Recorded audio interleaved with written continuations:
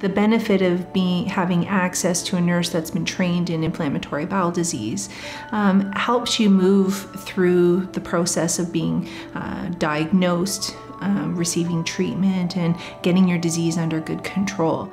Before my IBD nurse, when I had just a specialist, if I was in a flare-up, it would be a phone call to the specialist's office, which usually resulted in, we can't see you for at least 2 to 3 weeks, so here's your appointment in 3 weeks or a month. Having access to somebody who understands the disease, having access to a nurse who understands the treatments, understands the investigations and all the number of tests that are involved, I think is helpful for the patient to really give them clear answers to their questions when they call.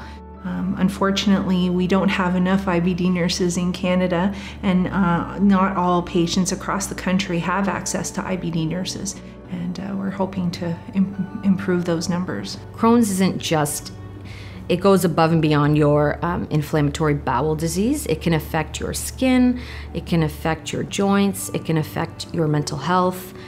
So it's important to see a patient with an illness or a chronic disease as a person rather than a patient with a disease.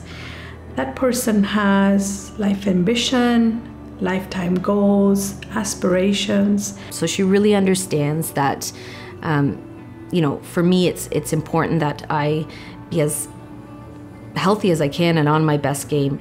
I think the important part for when we're treating people with IBD is that we have mutual goals, that it's not just my goal alone, and that we include the patients in the treatment for their IBD.